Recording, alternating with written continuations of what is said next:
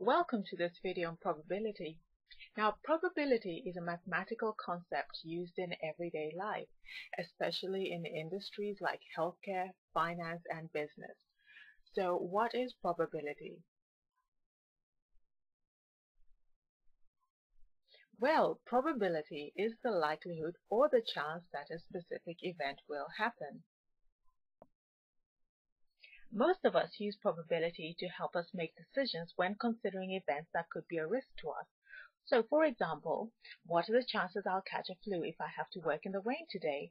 Or, we've had such sunny weather this week, I think the likelihood of a rainstorm tonight are very low. Probability also helps us when we are making decisions about events that offer opportunities for us. So we might ask, what is the likelihood of finding a buyer for my car if I list it for sale on the internet? Or, if I buy 3 raffle tickets instead of 1, perhaps I could increase my chances of winning the big prize. Now we know how probability is used in everyday life, whether it's to minimize risks or maximize opportunities. But let's take a closer look at probability. Probability enables us to make decisions with a level of confidence that a specific event will occur. Now, probability values range from 0 to 1, where a probability of 0 indicates that it is impossible for the event to occur, whereas a probability of 1 indicates that it is certain that the event will occur. So let's take a look at a grocery scenario. A grocery store manager has just received an early morning delivery of 50 cartons of oranges. She has also been informed that 2 cartons contain a few damaged oranges, but she doesn't know which ones they are. Before she has any time whatsoever to arrange her stock, a customer arrives at the store and picks up 1 carton of oranges. So, did that customer pick up a carton with damaged oranges? What do you think? Well, since we don't have the options of checking the cartons, we can do either of 2 things. We can take a random guess, but random guesses are not supported by facts and therefore are less reliable and not suitable for making important decisions. We also have the option of determining the probability, and probability requires us to have the facts, and this makes it more reliable and therefore also suitable for making important decisions. In order to determine the probability, we have to apply the facts and information we have to the probability formula.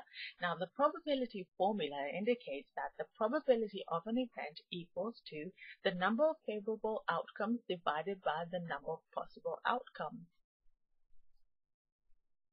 If we apply the probability formula to our grocery store scenario, we get something like this. The number of cartons containing damaged oranges divided by the number of cartons of oranges at the store, which is 2 divided by 50, and that gives us 0.04. So the probability that the customer picks up a carton with damaged oranges is 0.04. And therefore we can conclude with confidence that it is very unlikely that the customer picked up a carton with damaged oranges. Okay, so here are a few things to remember about probability.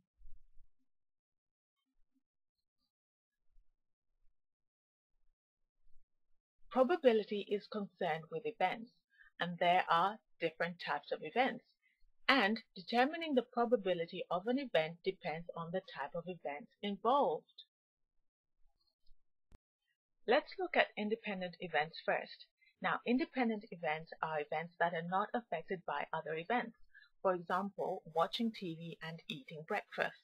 Now, for such events, if we have 2 independent events, A and B, it will be possible for us to determine the probability of event A and the probability of event B. How? By multiplying probability of A by probability of B. Second, we have dependent events, also known as conditional events. Such events are affected by previous events. For example, if you have a box of 24 chocolates and share it with friends, each time a friend takes a chocolate out, you will have less chocolates in the box.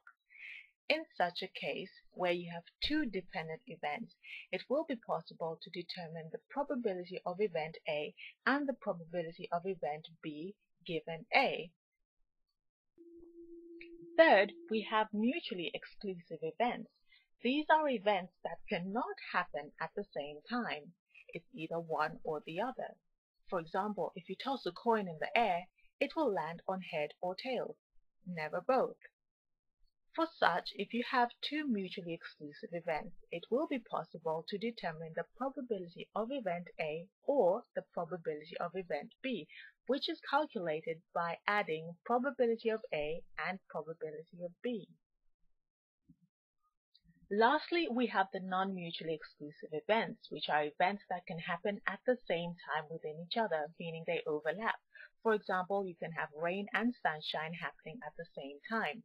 In such a case where you have two non-mutually exclusive events, A and B, it is possible for us to determine the probability of A or the probability of B by subtracting the probability of A and B. Great! So we've looked at probability as something we find very useful when handling risk or trying to maximize opportunities. And we've also looked at probability values, which range from 0 to 1, from certain to impossible, from unlikely to highly likely. We've also looked at probability and its different types of events: independent events, dependent events, mutually exclusive events, and non-mutually exclusive events. In any case, probability is a likelihood or the chance that a specific event will happen. Well, I hope you found that helpful. Thanks for watching.